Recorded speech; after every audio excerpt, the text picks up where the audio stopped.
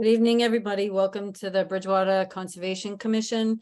It is July 13th, 2023. We have a quorum, so we can begin the meeting. It is 6 p.m. For the record, the members and staff that are present, we have, oh my goodness, Bob Ruley, the Director of Community and Economic Development. We have Sarah Sperber, member, Marilyn McDonald, member, Eileen Prisco, member. Do you see Harry? It looks from the notes that he was going to be not today on the 13th. He's not going to be here. Okay. All right. And myself, Wendy Smith, chair. I'll now read the governor's order for online meetings into the record.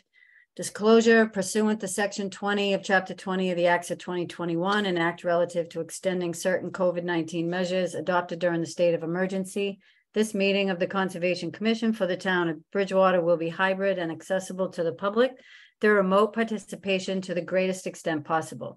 There will be no public attendance permitted. Citizens who wish to tune into the meeting may do so via Zoom. The link or the phone dial-in number is located on bridgewaterma.org. On the agenda tonight, we have the call to order, which we've done, an approval of minutes, public comment, public hearings. We have new business. We have 3 things: an extension request for 30 Stonehill Lane, a land disturbance permit for 145 Winter Street, a request for determination of applicability for Wyman Meadow and North Fork Preserve. We have old business, which we don't have any listed. We have Conservation Commission business, administrative items, discussion of 1185 Pleasant Street, and then adjournment. So with that, we'll start out with the approval of minutes. For those that are on, if you had a chance to be able to look over the minutes, did people get a chance, with the exception of Sarah not being able to open it? I just looked, so they looked okay. Okay. I was able to get it open. There's a couple of things. Marilyn, did you get to look them over? Yep, I've reviewed. And Eileen? I'm not sworn in. I only came on because of in case there wasn't a quorum, and I guess I can still speak, but I can't vote for. You can defer the minutes to the next meeting, Wendy, if you want. Oh, do we not have a quorum with? You do. You have Sarah and Marilyn and yourself. Myself, and I looked them over, and I got in touch with Nicole because there was a couple of things. So I would just, I think, ask if anyone would want to make a motion to approve with suggested edits. And you can do them all at once, just recite the dates. Oh, right. So it was for May 25th, 2023, for June 8th, 2023, and June 22nd, 2023. So anyone want to make a motion to approve with suggested edits? You want to, what are the suggested edits? Harry was missing, I think, from one of the members present. It was the wrong chairperson that read the things in because I wasn't there that night. So I believe Bob read them in. Yeah. The disclosure, it was minor. They were just minor things. So just so we know when we're voting on it, what they are. Sure. Okay, I'll make a motion to approve the minutes 5/25, 23, 6/8, 23, 6/22, 23 with chair suggested edits. Thank you. Do we have a second? I will second. Thank you. And a roll call vote. Marilyn? Aye. Sarah? Aye. And myself, Wendy Smith? Aye. All right, thank you. Next up, we have public comment. So is there anyone that's in the waiting room online that would like to or need to ask a question of the Conservation Commission, not with regards to anything that we're going into tonight? Does anybody have any questions or concerns or need to bring something up? You can use the raise your hand thing, sorry, or wave at Bob. Pat Neary has her hand up. Okay. Can you just give your name and address for the record, please? Sure. It's Pat Neary, 225 Lakeside Drive. Thank you. And here primarily just to observe, but since we have the public comment, I wanted to inquire as to whether there's any update on that Wetland Protection Act that the Lake Nip group requested. Okay, so thank you, Pat. I have not heard of anything since that meeting, a couple meetings back. Right. I mean, we've had people on vacation, Pat, and sort of coordinating. I mean, I think it's an issue that should be the full commission discussing. So I think the chair had represented me. We will get to it. Okay. It's just coordinating people's schedules. That sounds fine. Thank you. Okay, great. Thanks, Pat. Thanks for reminding us. I don't see anyone else's hand up, Madam Chair. Okay, thank you. So we'll move on to public hearings. We have new business. First up is an extension request for 30 Stonehill Lane. The applicant representative is Patrick Driscoll with Vieira and Dijon Filippo. Nailed it. You got it. I did it? Very good. So do we have anybody on that would like to speak to the extension?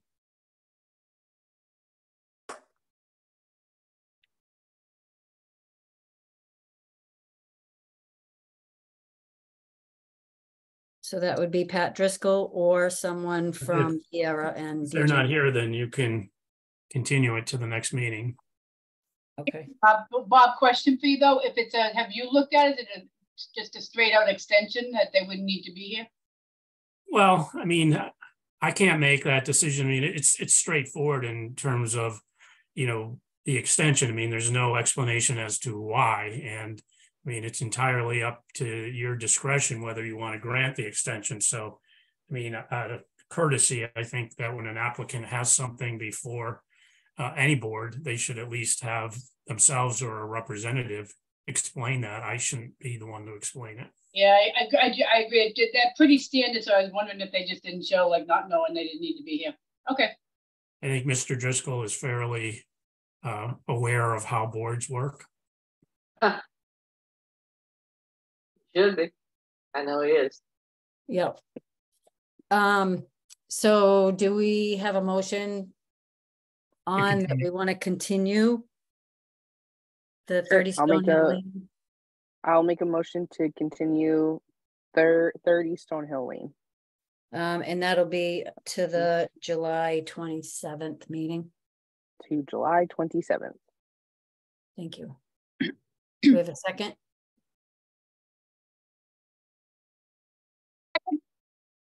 Thanks, Marilyn. And a roll call vote. I'm sorry, Eileen, are you not voting at all tonight? No, Okay. Yeah. I have to take some courses, classes. Oh, okay. Marilyn, oh, sorry, roll call vote. Marilyn? Aye. Sarah? Aye. And myself, Wendy? Aye. So that will be continued to 7/27 at 6 p.m. Okay, next up, we have a land disturbance permit for 145 Winter Street, map 88, lot 21. The applicant representative is Steve Kennedy, Strong Point Engineering. Is someone on that would like to share? Eric Dias is here for the applicant. Yes, can everybody hear me? Yep. Yes, we can. All right, Sitting in your car. I'm on my phone in my truck waiting to walk into another meeting, so Excellent. forgive me. Okay, and just make sure for the record that you give your name and who you're with. Absolutely. For the record, Eric Dias, professional engineer with Strong Point Engineering Solutions, here tonight representing Steve Kennedy for the project at 145 Winter Street. Okay, thank you. We talked about this at the last meeting, Madam Chair. I don't think that you were in attendance, but I'll be very brief about it. There are no wetland concerns on this property whatsoever. We're here solely for the land disturbance permit under the stormwater ordinance. As you know, the Conservation Commission holds the key to that. We've received site plan approval from the planning board. It's been thoroughly vetted through the town engineer. He's given his nod both to the planning board, and I think he sent a letter to the conservation office saying that he's already reviewed it and he's satisfied. I'm glad to answer any questions. Unfortunately, I can't share my screen tonight, but whatever I can talk you through, I'm glad to do it. Right. I mean, I guess with anything that deals with stormwater, we would normally see the plans and what is anticipated to be able to use what you're utilizing for it, how you're setting it up. So I don't know if other people are comfortable with, like, can you explain? Absolutely. Absolutely. You said the plans were included in the packet. Yeah, I reviewed the plans in the packet. Yep, they were there. Oh, okay. Well, he can't share his screen. I think that's what he asked in an email earlier. So do you have them, access to them, Bob? Because you can share your screen. Yeah, I mean, so I think to be efficient with meetings, when we get documents to people in advance, the expectation is you're going to review those in advance unless there's questions, that we're not going to have the applicant go through the whole set of plans again. I understand that, but there might be somebody on that wants to know what's happening, and just to see what the plan is what yeah, they can. I mean, it's on the website. I looked at them too, but I don't have access to share. Yeah, I mean, if members of the public want to review them, they're available on the website. I don't have the plans with me. Okay. I can give a brief synopsis of the drainage system on the site if you'd like, if that's helpful. Sure. So this is on the corner of Romney Road and Winter Street. Thankfully, this site has very, very good sandy material with deep depths to groundwater. So we were able to take advantage of that. All of the rooftop infiltration on the site is being introduced into underground infiltration basins. And then off the pavement area, we also have a surface infiltration basin. So we are meeting all of the requirements for peak rate flow. We're exceeding the requirements for groundwater recharge and water quality. We've got water quality units in line before anything gets to an infiltration practice. Mm-hmm. So it's a pretty extensive design. And like I said in the beginning, we were very fortunate to have the site that we have. It kind of made our lives a little bit easier. Mm-hmm. Okay, great. Thanks, Eric. Sure. Is there anybody that's on in the public, abutters, whatever, that have any questions or concerns? You can raise your hand or use the raise your hand. What do you call that thing? Icon. Icon. I am not seeing any, Madam Chair. Excellent, thanks. How about people, Sarah, Marilyn, Eileen? I reviewed everything. I have no issues. Thank you. Okay. Good.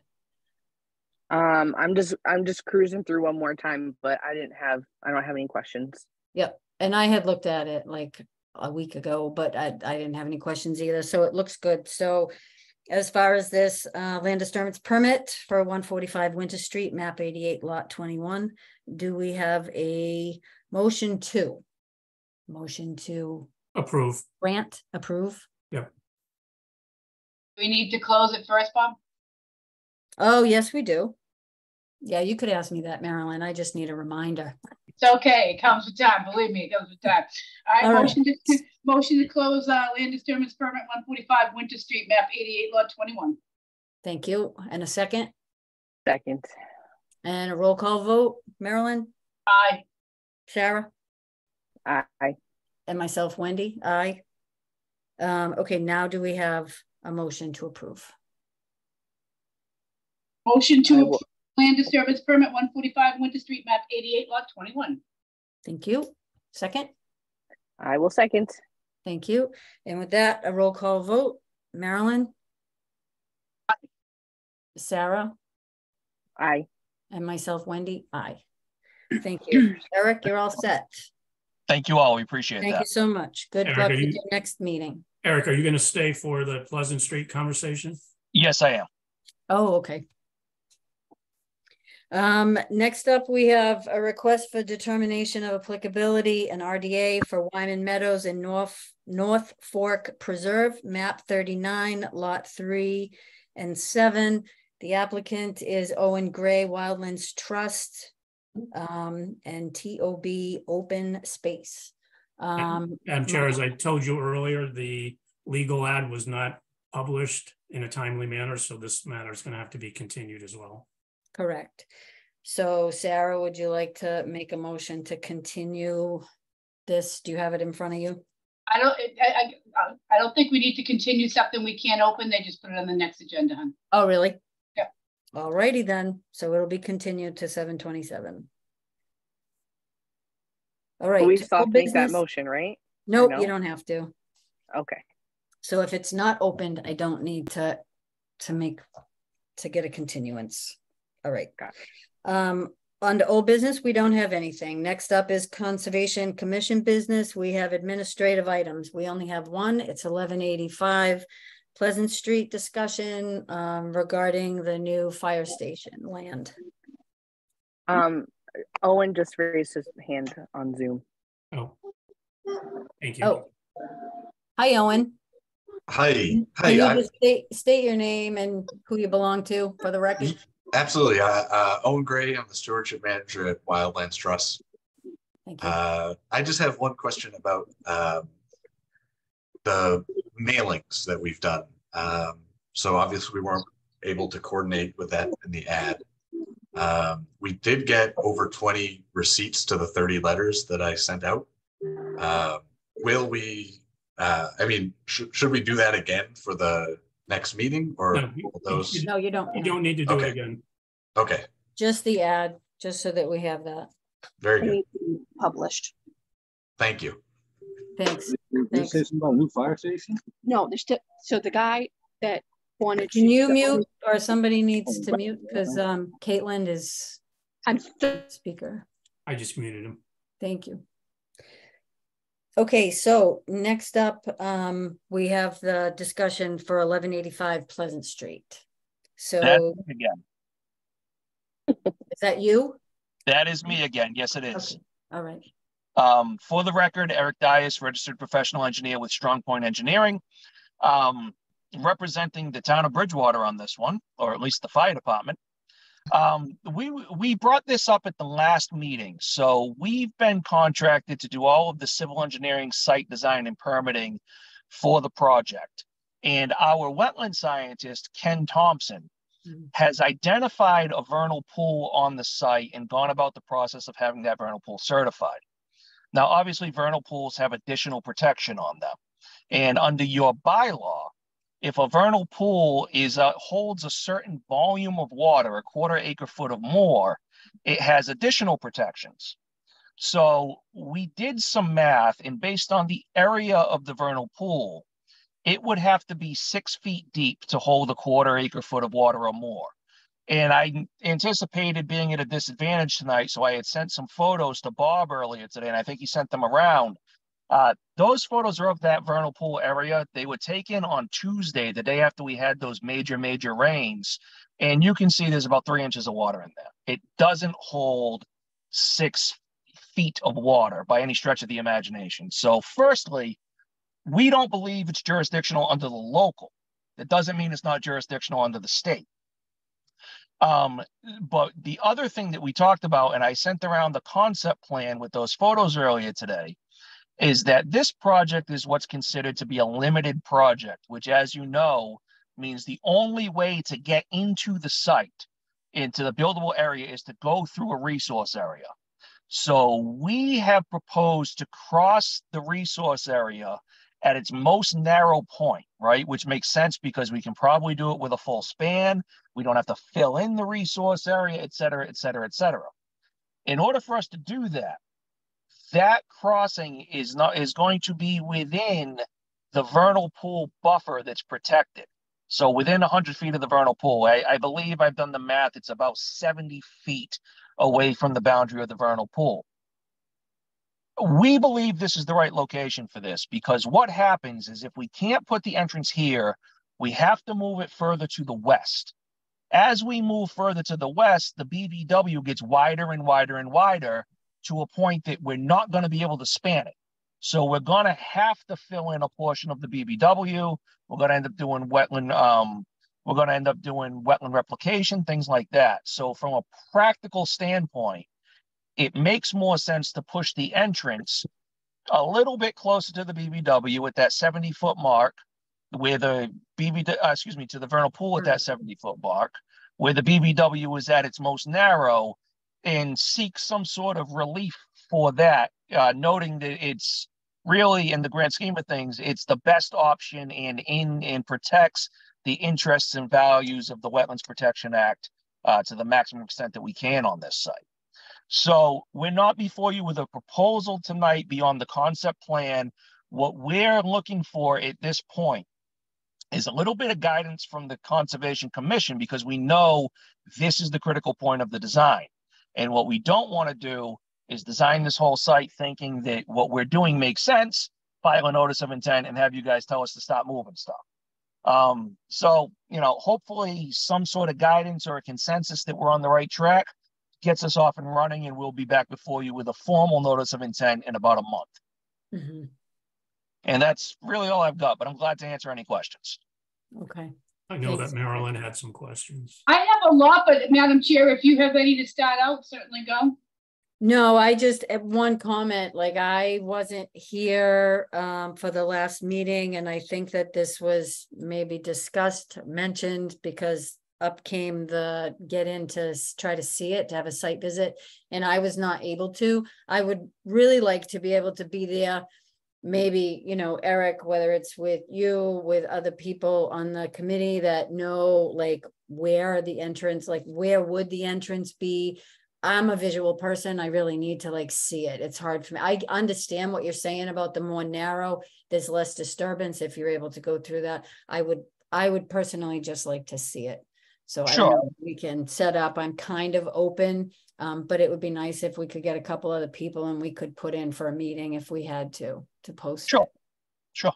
So that's my only thing. Marilyn, you can go ahead and ask your question. Yeah, I think once they file, that would be, you know, a group quorum. So yeah, I as I mentioned before, I did meet with Michael Dutton on this along with the zoo, and we looked at this, and you know, the thoughts were, yep, you know, this was feasible. You could do replication, and so, but at the time, you know, it hadn't been flagged by Ken. He hadn't been out there, and the vernal pool was new to news. So what I have questions for you on that is, I asked if we could, as a pre-application, take a look at Ken's wetland report, and that was sent out to the commission. So, and, you know, he clearly has it that there's a potential vernal pool. So you know, and the commission has rules and regulations that we have to uphold by law for everybody, whether it's the town filing a resident, you know, we have to keep those rules and regulations and not set any precedents. So I wanted to know, you just mentioned, was Ken getting that certified? I believe Ken has submitted the paperwork to Natural Heritage to certify it, yes. Okay, all right. So if it's certified, I mean, as you know, a vernal pool can be as small as a puddle, or it can be the size of the lake. It's, you know, it really, it's the seasonal when the habitat is, you know, whether it's amphibians and something, that's the season. So I know his report was in 2021. He must have done that during one of the springs, the last two springs, and looked for certification on it. I believe he did, yes. I believe he went back in the most recent vernal pool season and found the evidence that he needed to certify it. Okay. And let me say too, I completely agree with you. I'm not questioning whether or not it's a vernal pool, and I think that it is under the state, and the state has its own guidelines. My only thought is, under the local bylaw, I don't think it crosses the threshold to need additional protection under the local. All right. So I could not find that under our local bylaws. So if that's out there, I've asked so that I could see it, review it, you know, but I have the bylaws in front of me. I couldn't find it. So without having that, you know, to look at and having that, you know, documented evidence, right now it would hold to me as 100-foot. We got to stay away from 100-foot. But if there's something out there that I missed on the bylaws, then certainly I would love to get that, if that could be forwarded to me. So that was my, you know, that was my concern after, you know, reading his report and stuff like that. Again, familiar with the site, didn't go out there because unfortunately those ribs are still acting up. But that was my question to you with the vernal pool. So. Absolutely. I believe, and I don't have it in front of me, but for some reason, either number 9 or 12 is ringing a bell, is the section that defines a vernal pool as having holding more than a quarter acre foot of water, having extra protection under the local. Now, I know that's yeah, sorry. Oh, no, I didn't mean to interrupt. But one thing that it doesn't say in the local is what you're allowed to do in that 100-foot buffer. It doesn't say completely stay out of there. It just says it's an extra protective bubble. It doesn't say what you can do in there. I mean, if we could, that would be very helpful to the commission to get that.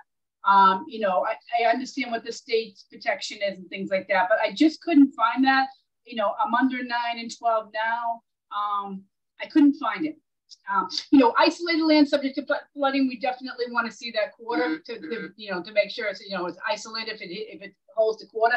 But vernal pools, as you know, can be dry on certain times of the season. So that is what I don't have the knowledge to see yet. So if we could get that information, I think that would be very helpful to the commission to kind of give you the direction you would, legally would be comfortable for us to have you going. Sure, absolutely. I can put something together and send it to the members through Bob's office if that's awesome. Awesome. Okay. Great. And maybe Bob could give you an update after we review. I'll have another discussion as a pre-app that would, get you going. Sure. Okay. Thank you. Thank you. Anybody else? Thanks, Marilyn. Thanks, Eric. Anybody else have any questions? Sarah? Any questions? I think you're muted.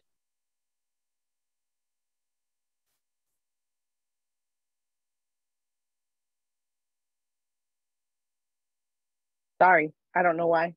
My phone's acting up now. But no, Marilyn covered my questions. And thank you, Eric, for going into trying to give us all that info. Sure. I apologize I can usually pull up a plan and be a little bit more, little more demonstrative here, but I'm at a handicap tonight. Okay, no worries. No worries. It happens, double booking. Yeah, right. Is there anybody out in the... It wouldn't be a public comment. No public. Oh, because it's a discussion with us. All right. Do you have anything else, Bob, that you'd want? Yeah, I just wanted the members to know that the town manager is putting in a land application.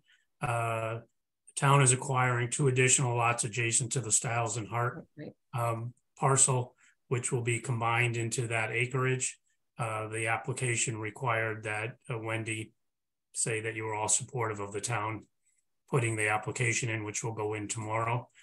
So I'm just looking for concurrence that you're all supportive of us adding to that acreage.